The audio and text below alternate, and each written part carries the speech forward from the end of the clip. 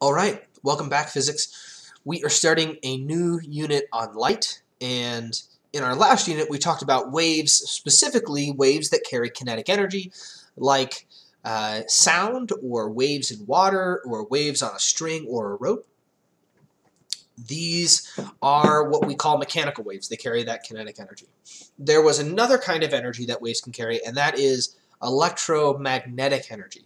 They don't need a medium, right? Anything that's mechanical, if it's carrying kinetic energy, it needs to have mass that's moving. So for a mechanical wave, that's going to be water or the mass on the string that it's moving. If it's a slinky, right, it's the slinky itself that's carrying the energy. In electromagnetic waves, nothing is going to be carrying that energy. The energy is going to be simply moving through space, and it's in the form of electric and magnetic energy. They're kind of the same. We'll talk about that at the end of the year, actually. So, to get us started, let me present this, actually. There we go. Okay, so introduction. So light is that electromagnetic energy. So where does light come from? This is what we want to be thinking about. How does light work? Are there different kinds of light, and what are some sources of light? So this is what we're going to be going over as we go through this PowerPoint here.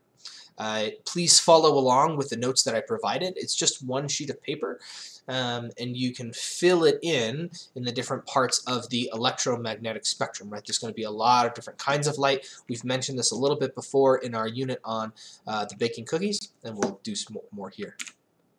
All right, so light, the first thing that's kind of strange about light is that they are particles, but they are massless. So usually we think of particles like particles in the air. They have mass. Light, on the other hand, does not. We call these photons. And they're particles, but they also travel in like a wave, right? Wave-like patterns at the speed of light. Because they have no mass, they have no inertia, and therefore are able to move at the fastest speed possible. So we've just labeled this the speed of light. So the wave has two components. It's got an electric component, and it has a magnetic component that gives us electromagnetic radiation. Radiation just simply means it's radiating. It's going away from a source. So when you hear radiation, you normally think we're thinking gamma rays, we're thinking really dangerous things. Radiation is specifically a designator for things that are radiating, going away from a source, like light. So light is emitted when atoms or electrons release a packet of energy, and it radiates away. The image here at the bottom, actually let me get my laser pointer. There's actually a video, there's a camera that's so fast that it's able to track the light as it passes through this Coca-Cola can. So I would look that up if you have a moment. It's really sweet. But we have certain amounts of energy. So that's why we call them packets. This is actually where we get quantum from, right? If you think about qualitative versus quantitative, quant. So quantum is just meaning that there's a number to it, a packet, an amount. All right, so here we have the sun, and it is giving off what's called black body radiation. So anything that has thermal energy is releasing that energy through electromagnetic radiation. So that's why you can see me with a thermal camera, because I'm giving off infrared light. I'm relatively cool compared to other things. Maybe you don't think I'm all that cool, but I am, at least thermally. So the sun, on the other hand, is really, really hot, and it is giving off all of these different wavelengths of light. And you can see that there's this dotted line here that's showing the peak. This is represented in your notes as well. So when something is warm and it's giving off light, we call this black body radiation. Okay, so this is why when you have coils on your oven, if you have an electric oven, those coils get red because they're getting so hot, they are now giving off forms of light that are visible. I, on the other hand, I don't have that much thermal energy, so I'm not giving off that much. The sun, on the other hand, peaks in the visible range. So visible light, that's where we're going to start. We're going to start with what we can see. So take a moment. You're not going to discuss with your neighbor, right, unless you want to talk with someone else nearby with you. Maybe you're in a call with somebody else. So take a moment, think about how much of each color of visible light is represented on this spectrum. For example, where is red light going to fit? So if we go back here, right, we have all of this side. There's a bunch of different wavelengths. Where do you think red light fits in? Is it going to be over here? Is it going to be right in the middle? Is it going to be on the edge? Where do you think it's going to be? So take a moment. All right. Visible light has a range of wavelengths between 3, and that should be in mu, so this is micrometers. This is violet. Green is 0.55 micrometers, not much bigger, right? It's 0.2 micrometers larger in wavelength, that's green, and then another 0.2 larger is going to be your red. So using your purple, green, and red colored pencils, fill in that range on the diagram. If you don't have those, that's okay. Just fill that in where it is on the diagram, and you'll see that here.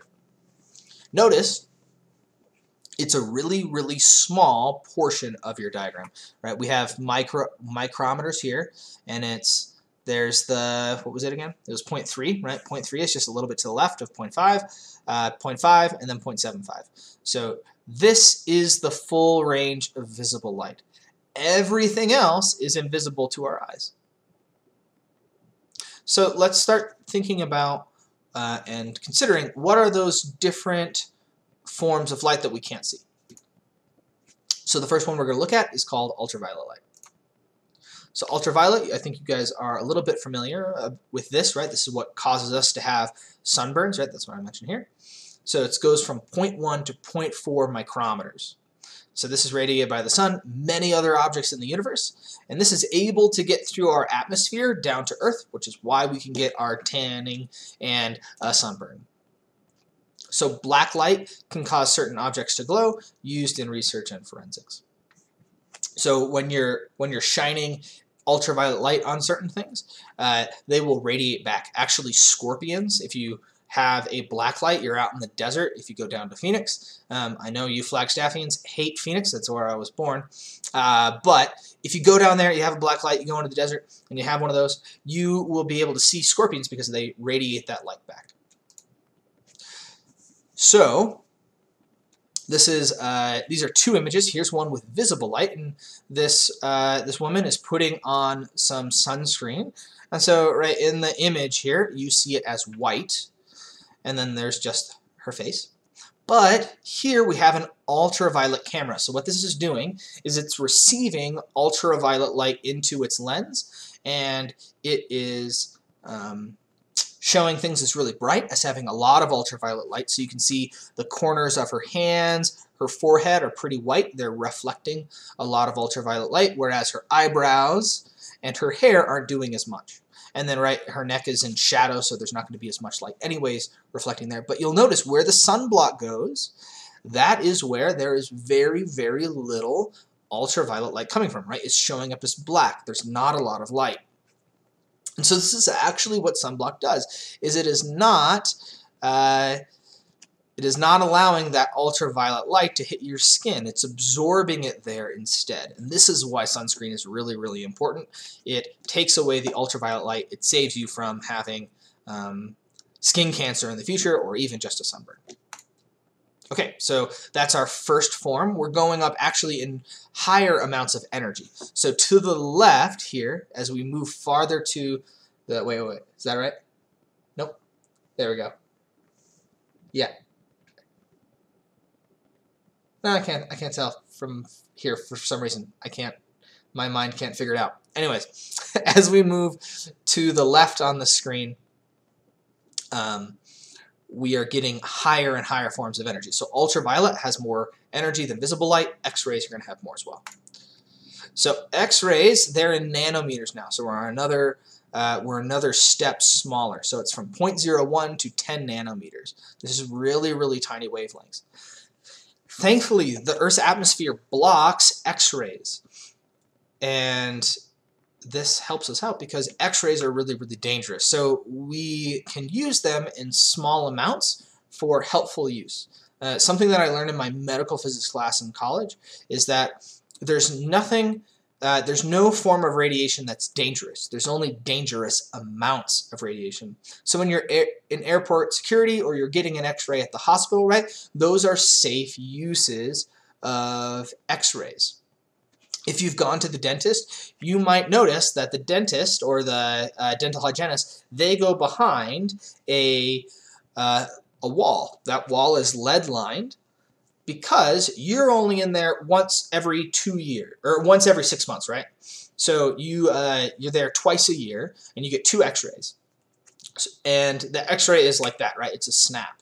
But for the dental hygienist, they're there, and let's say they see 15 people in a day.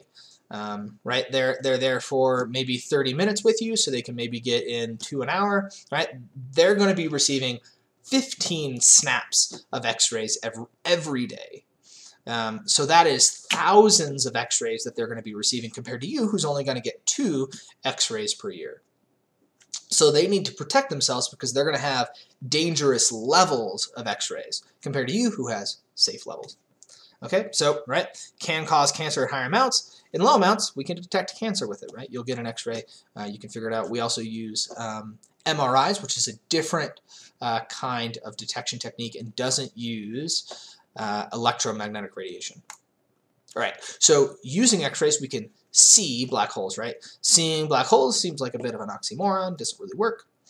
So black holes, they have this, what's called an accretion disk. If you've seen Interstellar, or I guess any other movie that has a black hole, usually there is, around a black hole, there's a bunch of matter that is spinning really, really fast. The gravity is so strong that that matter is moving really, really quickly and is giving off X-ray radiation.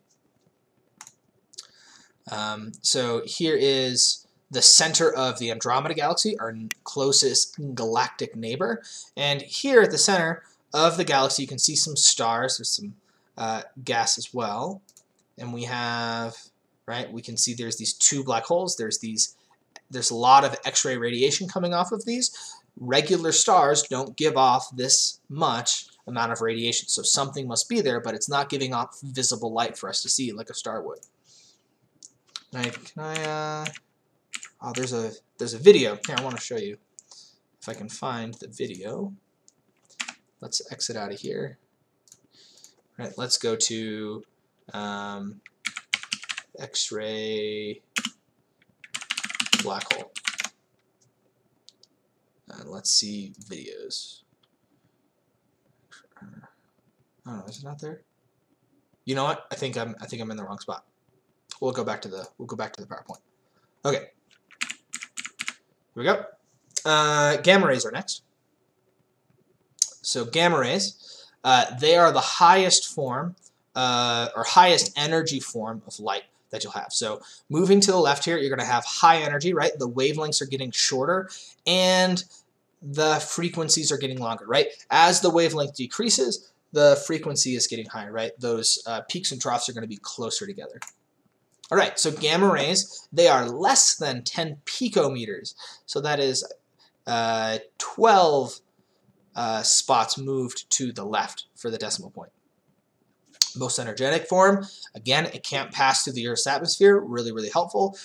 We use gamma rays actually to destroy cancer cells. So gamma rays are really, really dangerous because they can split apart DNA. This is why you can get cancer from gamma rays, but you can also destroy cancer cells with gamma rays. There's a really cool instrument that doctors will use, and it is able to form the specific shape of your tumor, if you have one, in 3-dimensional space. So what it will do is, let's say we have a tumor here, and it's going to go all the way around so that it's focused on the tumor itself, right? It's here, it's focused on the tumor, and then it's over here, it's focused on the tumor as well. But the flesh, your body, that's all in these other places, aren't going to be getting as much gamma radiation. Only the tumor is going to be getting that amount. So hopefully it breaks apart the cancer cell DNA only, and not the rest of your body. So this is generated by radioactive atoms, right? These are atoms that are giving off gamma radiation, and with nuclear explosions is one way we can do it. We can also use other atoms that are a little bit more controllable for doctors to use. All right, so now it's time to move over to the right. We have infrared light. We've talked about this a little bit in our unit on baking cookies in cars. Infrared light is the light that is primarily responsible for you feeling heat. Infrared light, it's much bigger, from 0.3 to 300 micrometers.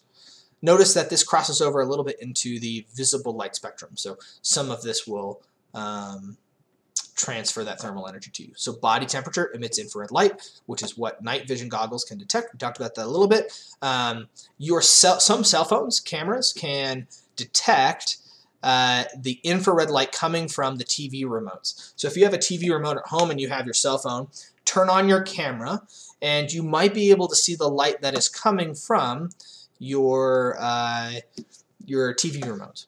Okay, so try that at home. I don't know, it's kind of cool. You click it, you see that light bulb, nothing's ever there. You've never seen anything do anything because you've hit a button based on that light bulb. It's actually infrared light that's coming off of it, and I think some of the cell phones might work.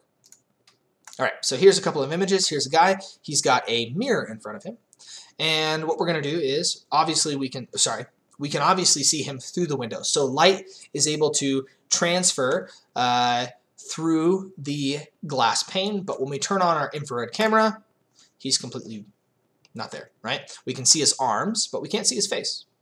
Infrared light is absorbed by the window glass pane. It does not go through. Now, here's a trash bag. We can't see the person behind, but when we turn on the infrared camera, obviously we can see him. Now, notice his face is the warmest, his nose, not so much, right? He's got a shirt on, so the shirt isn't going to be as warm as his body, right? His hair as well. Cool. Next one is microwaves. Infrared light, by the way, can get through our atmosphere. That's why we're able to feel warm in the sun. Microwaves are next. So they have a wavelength of 1 millimeter to 1 meter. These are units that we're familiar with, right? Nanometers, micrometers, picometers, those don't mean nearly as much to us. But here we're dealing with something on a human scale. So this is blocked by our Earth's atmosphere, actually really helpful. And I'll talk about that in a moment. So waves, these waves were discovered in 1864, and then about 100 years later, we made the microwave oven, your favorite quesadilla maker. All right, we made this around World War II. So what you can do actually, if you look at your microwave, we just got one for a new place. You might notice that I'm in a new spot. My wife and I, we just moved in the midst of the coronavirus. Great time. If you go to your microwave and you put a couple of marshmallows in there, you can actually determine the speed of light. Remember, the speed of light is frequency times wavelength. So, yes, that's what it is. If you're able to put your marshmallows in a line on your microwave, you can determine where the peaks and troughs are, and you should be able to figure it out based on the frequency of your microwave. So if you look at your microwave, there should be a sticker somewhere, and that'll tell you the it'll tell you the frequency on that sticker, and then you can determine the wavelength based on where those marshmallows are melted. I'll actually give you extra credit, and I know not a lot of people watch these, so I'll give you extra credit if you try this at home. Okay, if you can determine the speed of light using frequency and wavelength, then I will give you some extra credit. Actually, I'll give you 20 points of extra credit if you do this. I need picture evidence, though. Okay? And to do this, I just need you to send me a picture through your Google Docs. So share that with me. Label the document speed of light, marshmallow speed of light, and I'll give you those 20 points. Okay? We also use this in mapping galaxies and astronomy. So the first thing was this. This is an antenna, actually, and what they discovered at the beginning was that there was a bunch of static coming from everywhere, and they originally thought it was pigeon poop all over. Maybe that was something, and they cleaned it up. The static was still there, and so they realized that they had actually come upon something. They had found that the universe, the edges edges isn't a great term, but from every direction we were getting microwave radiation for some reason. Later on, we developed some more microwave receiving telescopes, and so we started seeing that there's like this strong center line, and we're seeing this microwave radiation.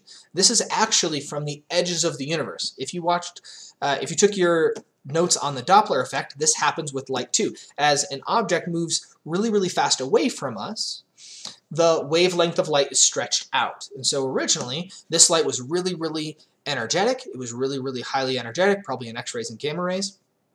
So the wavelengths were really close together, but as the universe has expanded, those wavelengths, just like the Doppler effect, are stretched out and the frequency is lessened, and the wavelengths are increased, and eventually we get microwaves. So at some point in the future, we'll get the next kind, which is radio waves. So as the universe expands more and more, it's not going to be microwaves, they're actually going to be radio waves.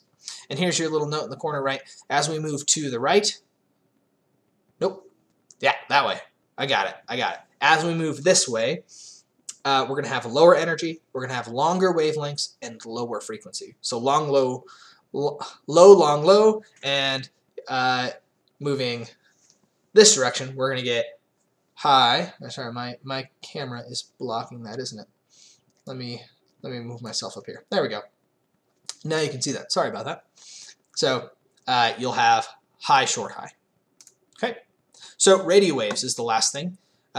We have a wavelength of 0.2 to 600 meters. These can be as tall as buildings. They are the least energetic form of light. Maybe you didn't know that. Radio waves are actually light. They're just really, really weak. So we're being bombarded with radio waves all the time. We're receiving a lot of radiation from them.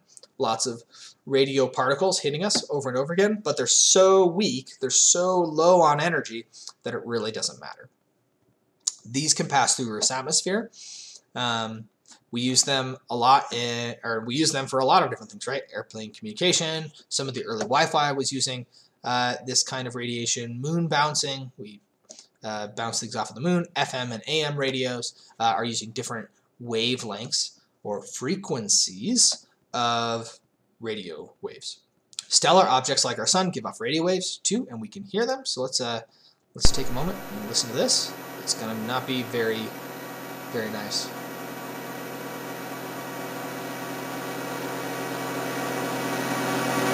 So a bunch of pulsars. Yep. So that gives you an idea. These pulsars are spinning around. They're pulsing, and they're giving off these radio waves. This is the sound that you hear when it comes off of them. All right. So, just to finish up here, what's one aspect of the spectrum that caught your interest? What are you curious about? So light is a really strange thing. What's something, especially at the beginning, some of those first things that I said were really strange compared to what we've learned about light so far. So what's something you're curious about? I'm going to post that as a question to finish up this set of notes. Further thoughts for reflection. What types of advances could help make solar panels an efficient form of energy production? So right now, they are absorbing mostly, if I remember correctly, or at least last time I checked, green light. So what might make them more effective? What would be a good form of radiation to capture? If we're on Earth, what light could we capture, and what would be good forms to capture? How does the spectrum of light make space colonization tricky? So think about that as well. Okay? All right. With that said, I will see you guys next time.